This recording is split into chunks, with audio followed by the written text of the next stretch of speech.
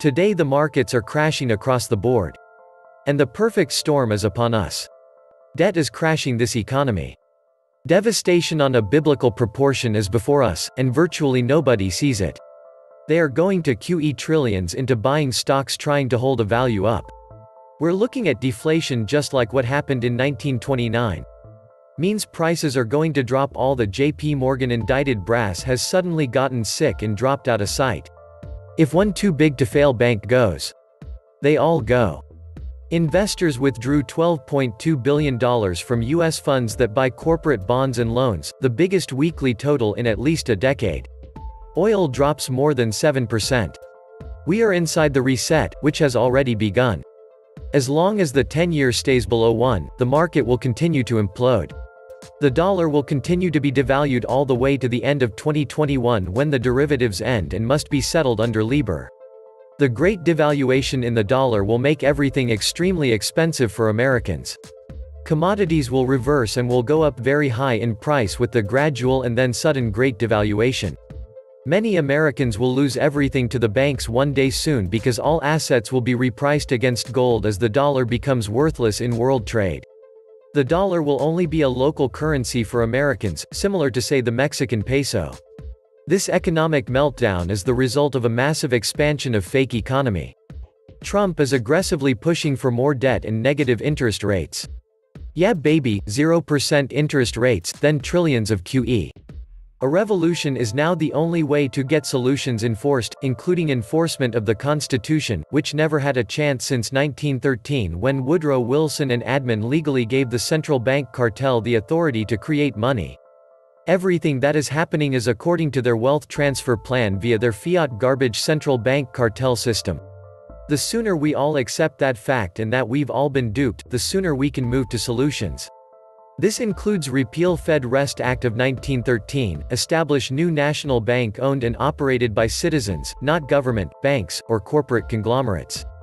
America, the richest and greatest country in the history of the world, broke in massive debt dysfunctional. How did that happen? American public servants. This is treason. America, get ready for another public bailout of the banks. The Fed now has a green light to finish their final solution. A multi-decade scheme to be the lender and buyer of last resort, which makes you the borrower, the slave. Nothing makes a central bank happier than issuing more debt. Welcome back to the Atlantis Report. Please take some time to subscribe to my backup channels. I do upload videos there, too, on a daily basis. You'll find the links in the description box. Thank you. Dow down 750 within 10 minutes of open. JP Morgan Chase shares down almost 5%. The plunge protection team is in there right now, buying up billions of at-risk stocks and bonds. Guess who'll ultimately be paying for all this insanity? The Fed stepping in to stop the chaos is like a train conductor outrunning the engine then laying down on the tracks. Ridiculous, 500-point ramp in the last 15 minutes.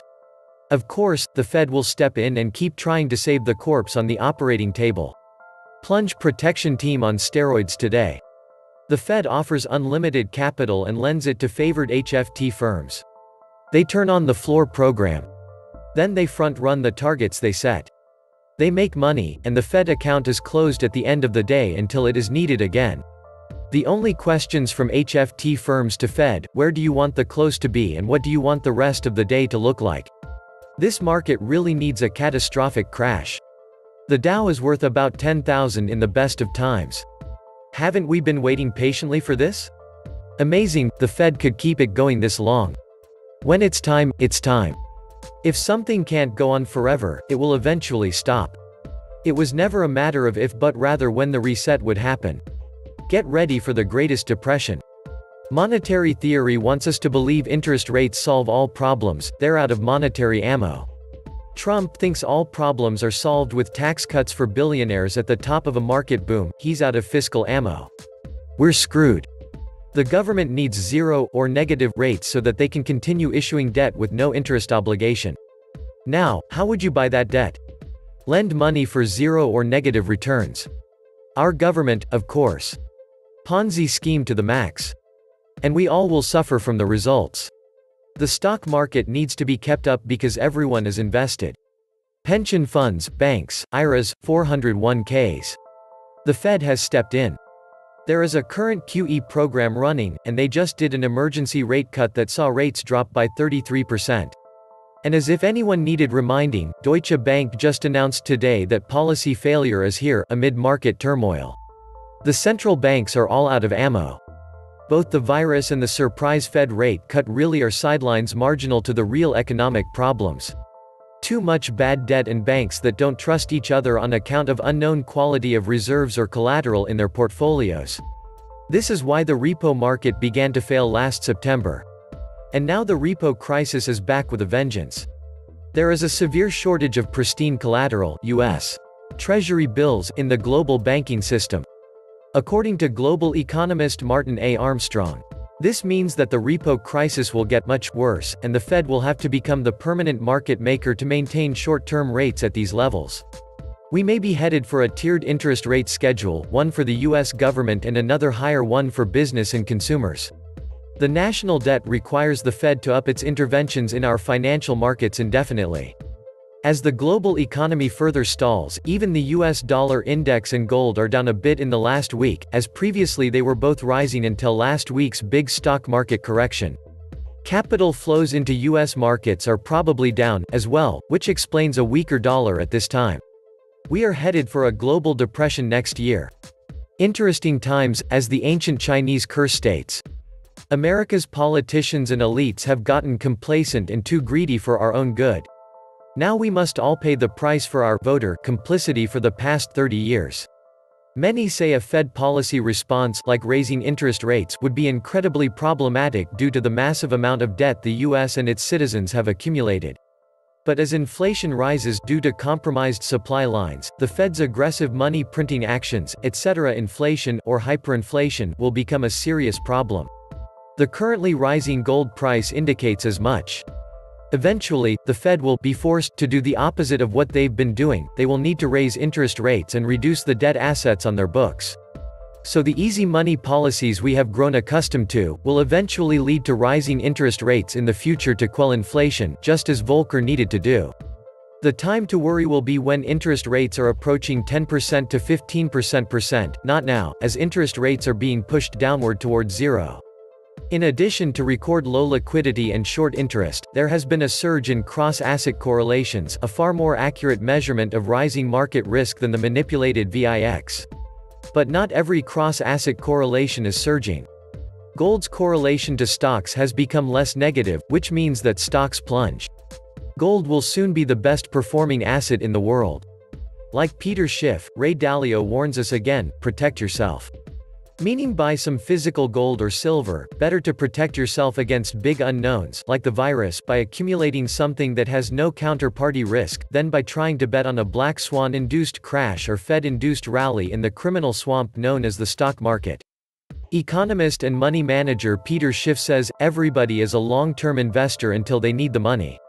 This is a giant Ponzi or pyramid scheme. The only way people can retire from their stock portfolio is to sell shares. Or if everybody is stuck in the same emergency, who are you going to sell your shares to? This is the most overvalued stock market in history. It's not the virus. The market was going to go down anyway. It's not the size of the pin, but the size of the bubble. This is a massive bubble. It finally found a pin. The biggest game of chicken in history. The Fed will capitulate. The 99% loses to globalist subservience or to a financial crash, which will be followed by Fed capitulation and globalist subservience. The game was lost when the Fed started with the preventative rate cuts. Fed, go ahead and do it. Whatever it takes. Make it enough. You could qualify it as temporary until China gets back to business. Of course, working capital liquidity has no connection to financial market liquidity. This virus has only been going on for 7 weeks, and it is already everywhere. Only 2,000 Americans have been tested. We are worse than in China. We have no idea how many are infected. The virus is going to affect all of us directly, catching it, or indirectly, knowing someone who does. The Fed is going to need to do massive bank bailouts, and will probably pick up trillions in bad loans over the coming months. This is shaping up to be an epic storm of massive proportions like none of us have seen in our lifetimes. This was the Atlantis Report. Please like, share, subscribe. And please take some time to subscribe to my backup channels. I do upload videos there too on a daily basis. You'll find the links in the description box. Thank you.